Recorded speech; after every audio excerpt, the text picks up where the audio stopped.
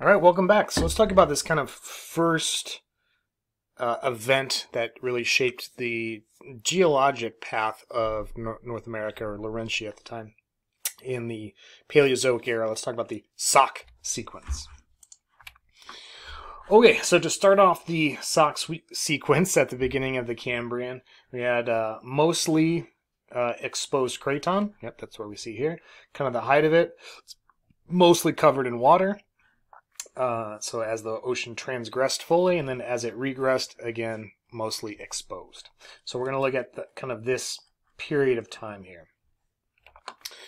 The rocks of this sequence record the first transgressive regressive event that covered the North American craton. The craton itself was, even prior to this, above sea level, so it experienced weathering and erosion at actually a pretty fast rate. So sediment was being dumped into the margins of the continent. These sediments eventually, build up to create sedimentary rocks, and then later on, this is what aided in the creation of some of these mobile belts along the kind of margins of these cratons. More on that in a little bit. But remember, at this time, Laurentia is right on the equator, right around the tropics. And if you think about the weather, the literal weather on the climate around the equator now, hot, rainforest, a lot of rain, a lot of moisture. Well, the North American craton being right at the equator and the rocks being exposed to this heat and exposed to the rain and the elements, broke down the rock pretty easily and a lot. So there's a lot of sediment being dumped out into the margins of the continent. Because remember, there's the only things that are alive at this point are just some stuff floating around in the ocean, some of those soft-bodied weird things in the oceans, in the shallows of the oceans. There's nothing on land at this point. There are no plants. There are no trees. There's nothing on land. It's just rocks. If you can imagine that, imagine it's just rocks everywhere. Actually, you can't imagine that. Just look out in the desert. It was kind of like that. It kind of just rocks everywhere. That's what it kind of looked like. So in any case, so rocks are being broken down. That sediment gets dumped into the margins on the edges of the continent. That becomes important when we talk about some of these mountain building events in a little bit. Again, the ocean's coming in and eventually going out. At the height, only a portion of the Canadian Shield was exposed, along with a few kind of what appeared to be islands. Collectively, we name these the Transcontinental Arch, and these kind of little series of islands extended from what is now New Mexico up to Minnesota. So what Laurentia kind of looked like at the height of this transgressive Sauk sequence, with the height of the ocean, was something like this. So this portion of the Canadian Shield was exposed. Again, this picture is tilted because I wanted to put it along what the equator, what we think of when we think of a globe and how things are, west to east. So I put it as if the equator's here, and looking at Laurentia again, which would have been, right at the equator, turned sideways. So we're talking about, west to east. We're talking about west to east at that time. So again, the Canadian Shield that was exposed, so again, it's mostly just old basement Proterozoic rock, igneous and metamorphic rock, and that's it. It's just rock, rock. All right, rock. And here's some of those exposed kind of highlands. So that leads us to the Grand Canyon. The region of the Grand Canyon occupied the western margin of the craton during the Sauk itself, which was a passive shelf. Let me go back here. So Arizona. So if we kind of look at this, so here's Baja, Mexico. So California would be over here. So Arizona would be kind of right in here. So we can see Arizona is under the ocean at this time. This becomes important. So we get weathering and erosion occurring, so we're dumping a lot of sediment into, all along the margins here. But again, it becomes important for the following. Talking about the Grand Canyon. So where the Grand Canyon is now, this part was under the ocean. A passive shelf, which means it's not near a passive margin, means away from a plate boundaries. Active margin means near a plate boundary. you get some different geology. So at passive margins, you typically get a lot of sediment deposited. So the Grand Canyon was at a passive margin, edge of a continent, not near a boundary. So we get a lot of sediment being dumped in there. Again, sediment was kind of being dumped around the margins of the continental shelves. And then as the Sauk began, a transgressive event, as the water's coming in, we get this transgressive sequence in the rock layers, which we've looked at in a prior unit. And so this initial transgressive event, which we've looked at in the past, is recorded in the Grand Canyon. In fact, in those lower layers of rock, right above the older Proterozoic rock. So at the bottom, near the bottom of the Grand Canyon, I should say, the Tapeats sandstone represents the kind of initial transgressive shoreline deposit that kind of started this Sauk sequence. Remember, in a transgressive sequence, we see sandstone, shale, limestone. That means sea level is rising. Regressive is the other way, right? This was on your test. This was on the previous unit, etc.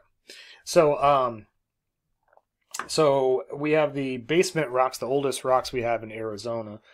These are metamorphic rocks. In fact, the lab on Unit 8, you looked at the oldest rocks, the Elves Chasm Gneiss, which is a type of metamorpholiated metamorphic rock.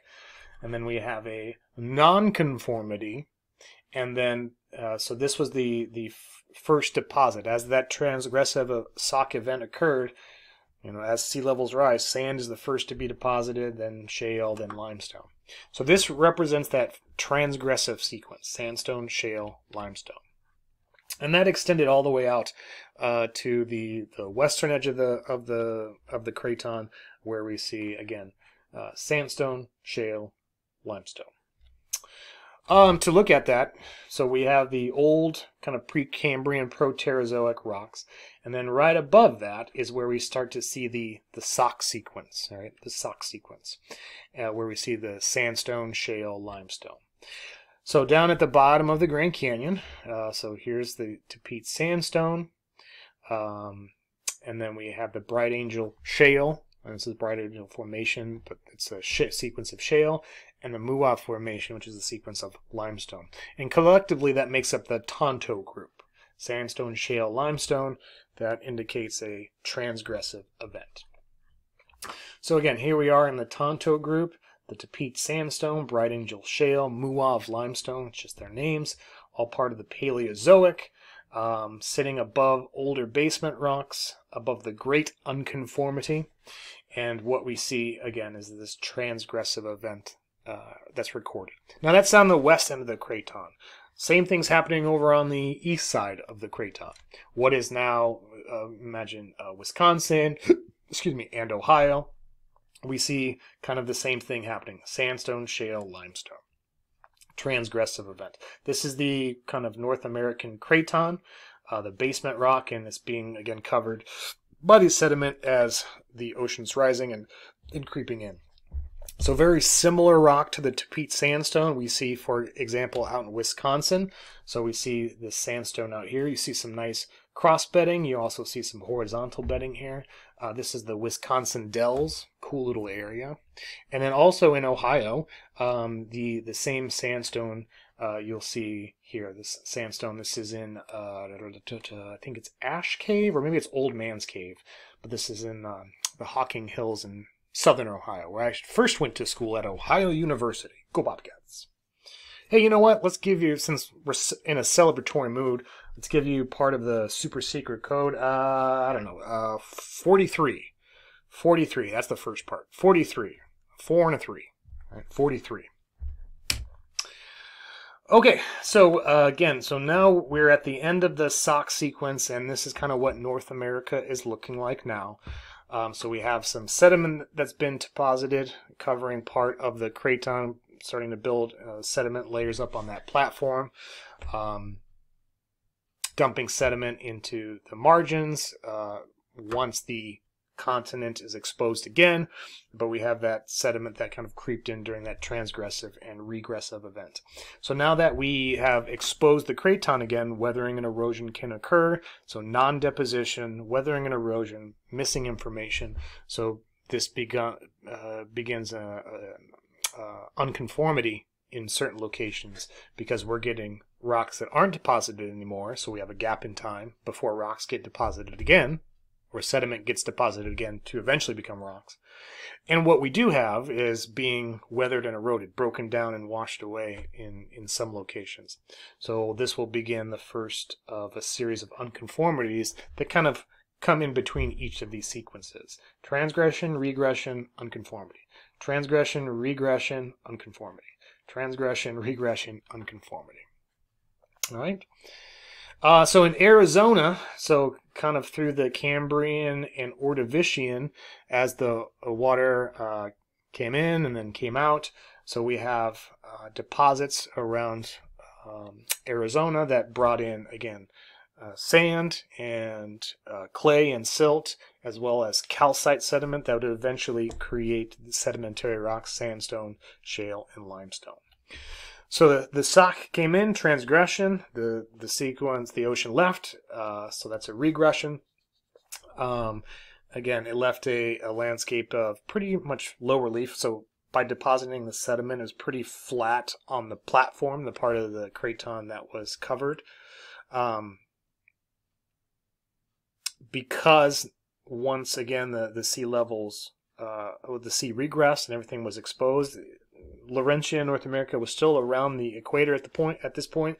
So once everything was exposed again, things got broken down pretty easily once again. So there was a lot of weathering and erosion that occurred. So we get kind of this unconformity that happened in a number of places that really marks the boundary between the Sauk sequence and the Tippecanoe sequence, which is what we'll talk about when we come back.